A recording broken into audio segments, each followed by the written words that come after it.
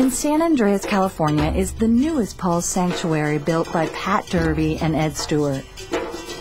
It's called ARC 2000. No, Beck.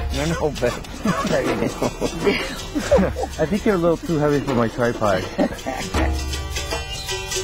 Eventually, all the animals will call this home, but right now, elephants roam on these wild open spaces.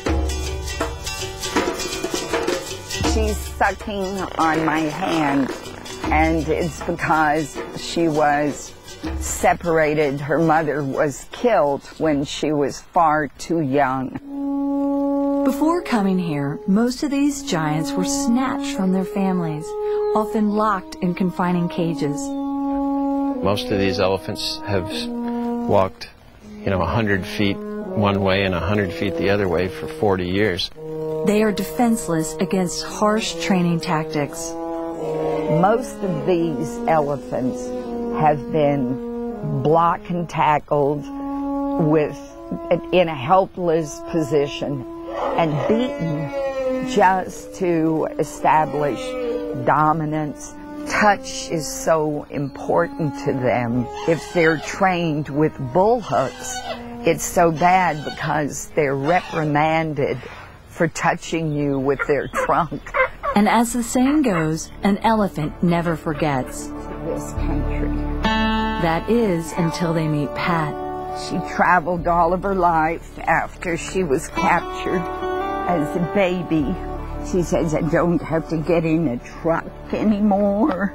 Oh, Wanda! Wanda, she's defensive. She's not sure if you're gonna hit her or love her.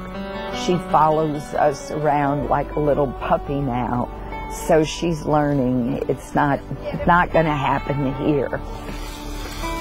In time, Pat shows the elephants they can trust again. Good girl, Lou. Sometimes it takes more than treats to help forget a troubled past. Oops. That was Lulu throwing a rock. She's frustrated.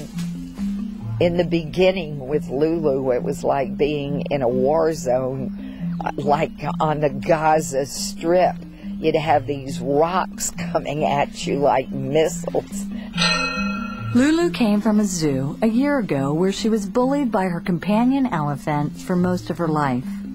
So Lulu was always repressed physically by this other elephant, held down. There, Lou. There's watermelon down there. Today's challenge is getting Lulu to leave the safety of her barn. Honey, nobody's gonna close that gate. You can't outguess an elephant, especially one with issues. You little chicken. Pat's biggest worry isn't taming an unruly newcomer. It's the constant fundraising needed to raise thousands of dollars each day to feed the animals.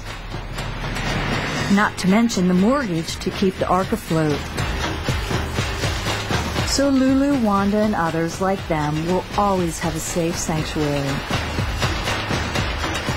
I don't care about having jazzy clothes or great cars or possessions, but I do want them to have everything they need.